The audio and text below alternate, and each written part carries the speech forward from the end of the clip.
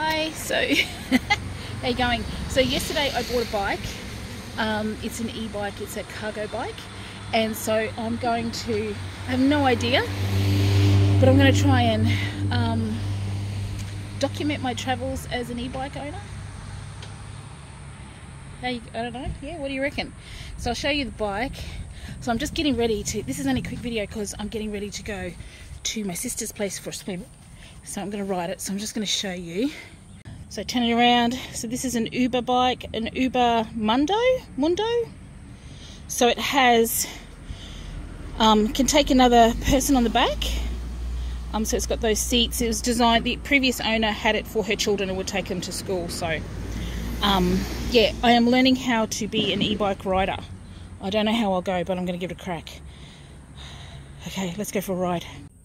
Okay, so I've just taken off and yucky! I just ran under a tree, my own tree, my own house. Got a bug on my forehead. Becoming a bike owner, particularly one who is not really keen on riding on the road, got to learn. Okay, so 55, having to get some of the balance skills back that I would have had as a younger person. That's going to be an interesting journey. I just like the being able to weave in and out of traffic. That's going to be tricky. Oh, pausing. Okay, car coming. That's going to be interesting.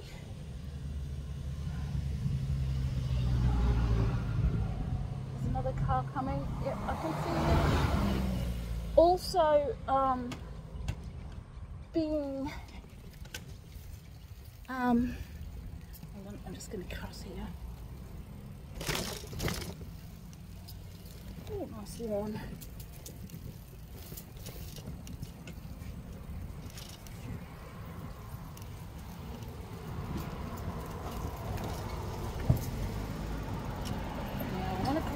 Road.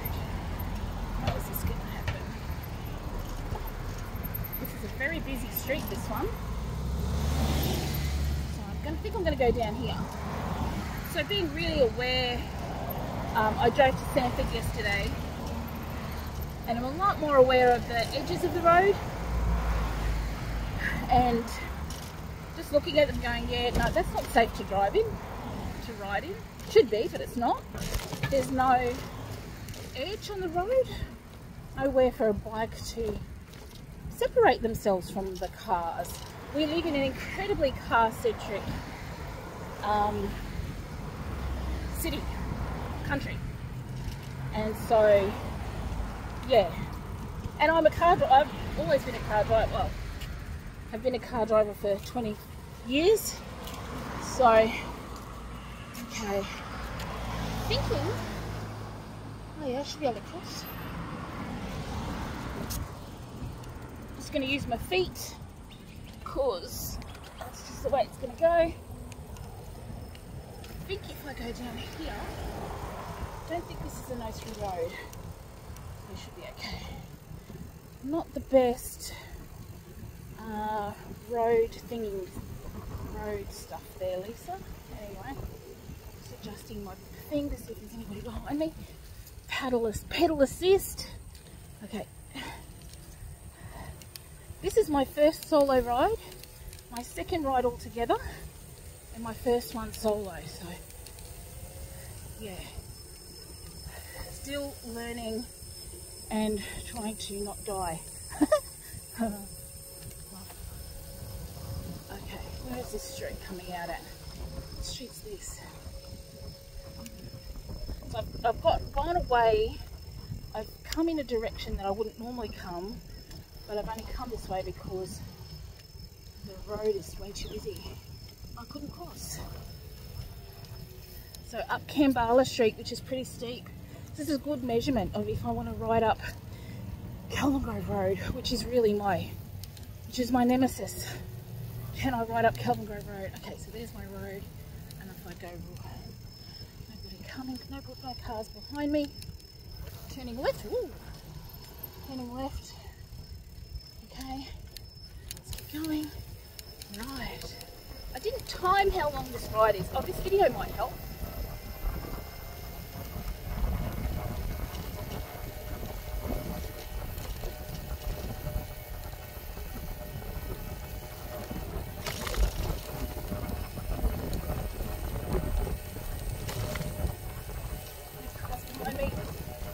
Oh, that balance stuff.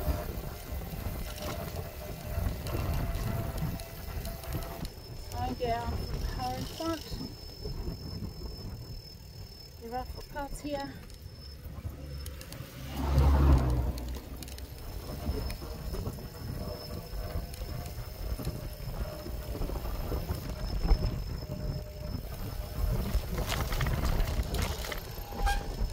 Coming to an intersection, just double checking. Nobody. Behind me.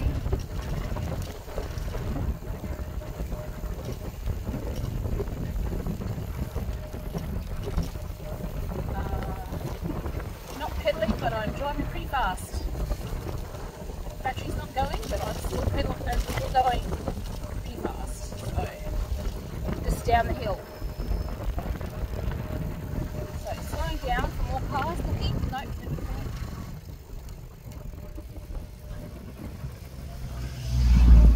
Okay, slow down.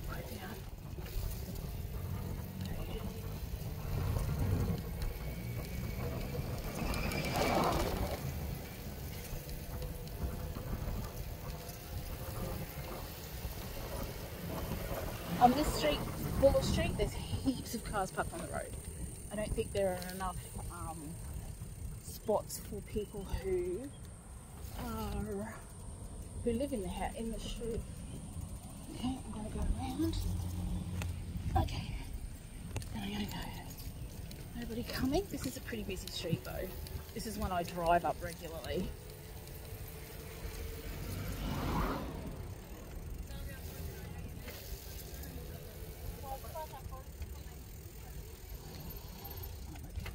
Thank you.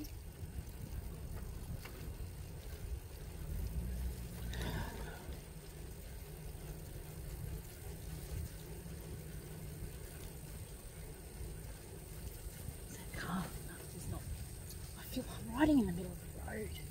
Oh my god. This isn't cool, Lisa.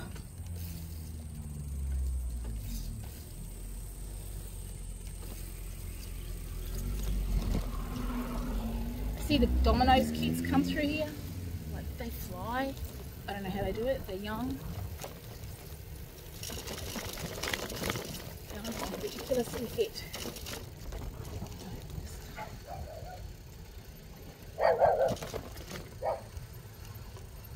Coming up to a roundabout.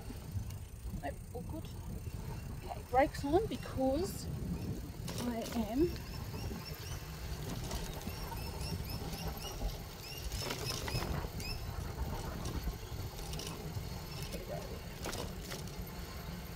Is there a car behind me? There it is.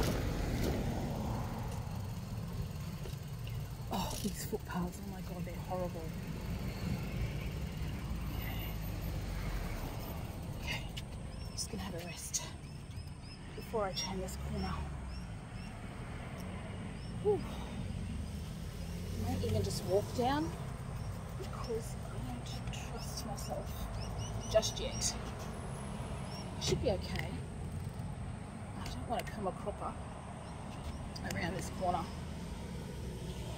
I actually want to cross the road. So I'm going to just come here. Actually, maybe we should have gone a different route. Actually, maybe next time I'll go a different way. I don't think I'll come through here again. Not till I'm a lot more confident. Around the corner. When I get stronger, I'll be okay. But not. But now I'm just gonna be really careful. So I want to cross this road, and it's crazy busy.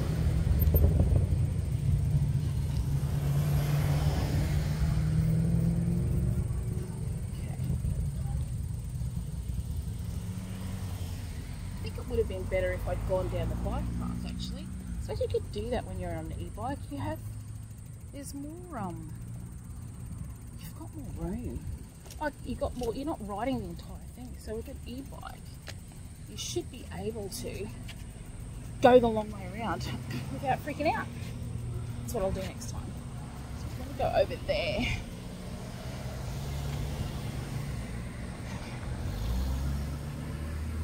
Oh, here comes a Domino's boy. He knows what he's doing. Young person. Oh.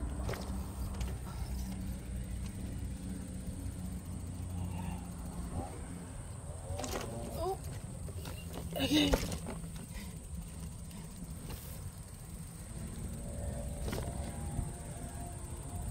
Anybody coming? It's illegal what I just did then, but anyway, I'm here. Holy shit, breeze. Okay.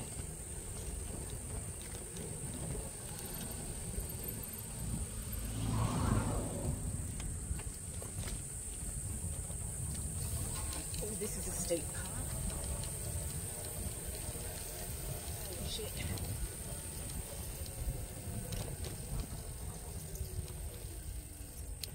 Okay, I have to pedal. Oh, this is interesting. Like, the bike can't get up here without me pedaling. I don't think I understand gears fully. No, I don't understand gears fully. Is this what Calvin Grove Road is going to be like?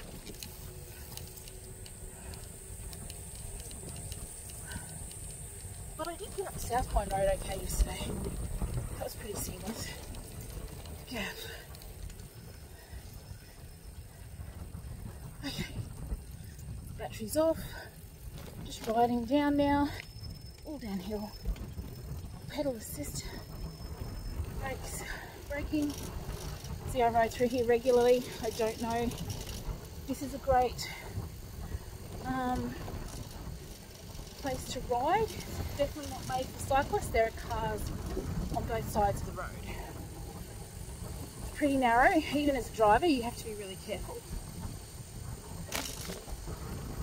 because there'll be oncoming traffic and it's really only enough room for one. There we go. Thank you.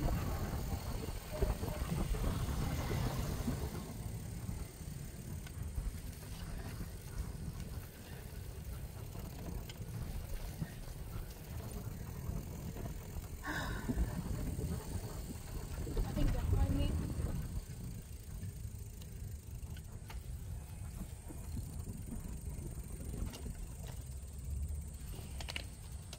Okay, and we have arrived. 12 minutes with pausing and thinking.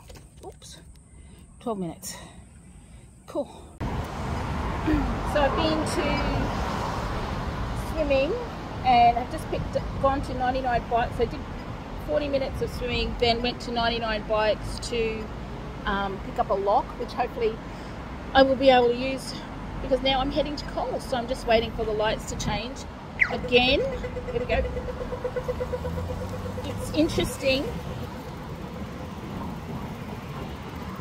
You see streets in a really different way, because, you know, you're right here. And I could go, but I'm not going to go because I'm going to be a good citizen. There we go. Okay. You see streets in a completely different way because, whoop, there we go. And I don't have as much flexibility as I used to. Honestly.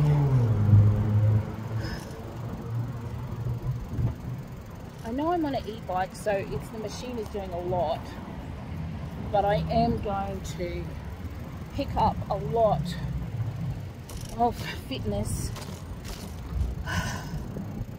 Again, just the balancing stuff. Being able to balance again like I was when I was younger. Oh my god. Alright, so now going through the dreaded shopping centre where people don't necessarily look out for you, and I was a driver, so I know what that's like. Double checking constantly, coming around the corner, and I've got to find the bike rack to lock up my bike.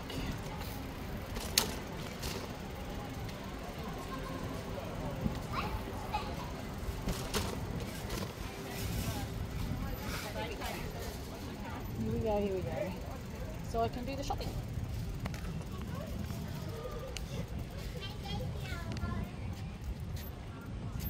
Okay. Oh. Holy mackerel.